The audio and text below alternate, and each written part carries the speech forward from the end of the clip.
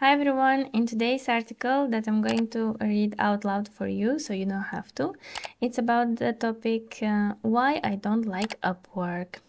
Let's dive in.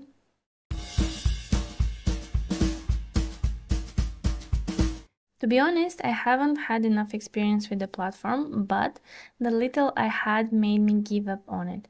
This is my perspective as a freelancer, but feel free to let me know in the comments what is your experience with the platform so far. Too long didn't read? It's the user experience. Duh!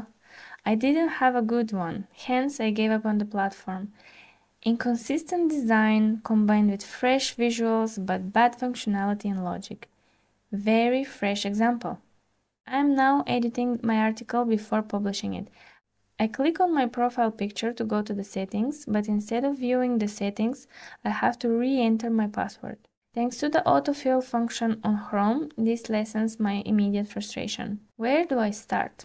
When I created my profile a year and a half ago, or at least started to fill out, I had a difficult time, as I remember, setting up my profile picture because of the requirements and upload restrictions.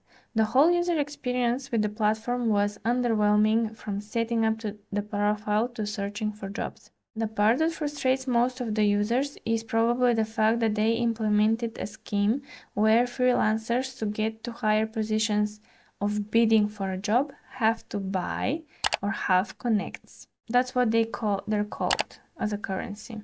You get the monthly as a certain amount from the platform for free, but when your connects expire and you want to apply for more jobs or specific job posting, quantity and quality dilemma, and have a much higher bidding range, well then you have to buy the extra. Also, another thing is that freelancers can't communicate with the clients, or at least depending on the level you have as a freelancer.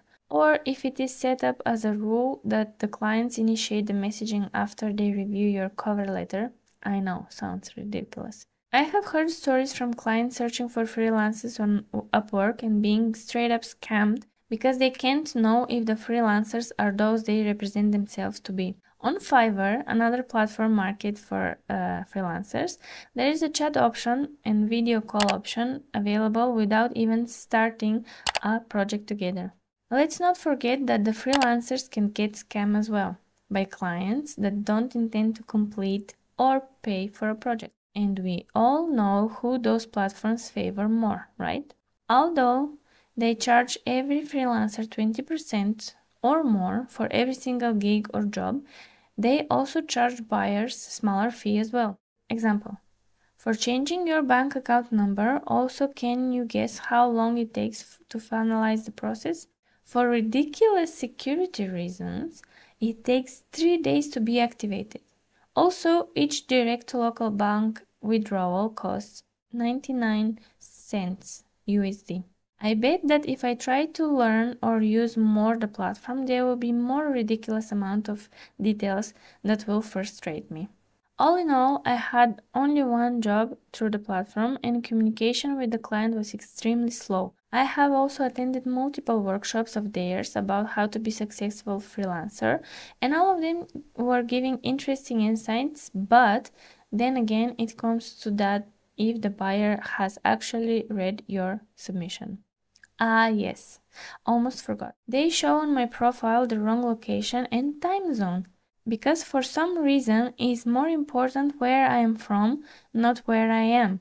As you can see, the location is chosen from Upwork from my home residency, I think upon providing ID details, but the time zone is the one I'm currently residing in, which of course is different from my place of origin. Confusing, I know. Overall, I find the platform useless at the moment for the amount of effort both sides have to provide to make collaboration first happen, and then to be smooth and easy process. Do you agree? Let me know in the comments.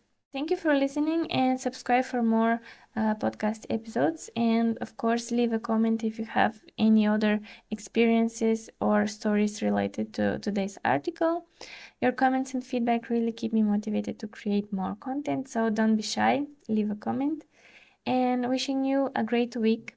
Of course, as always, you can find me on Instagram at Angelova Nikoleta Design or LinkedIn Nikoleta Angelova. See you in the next one. Bye!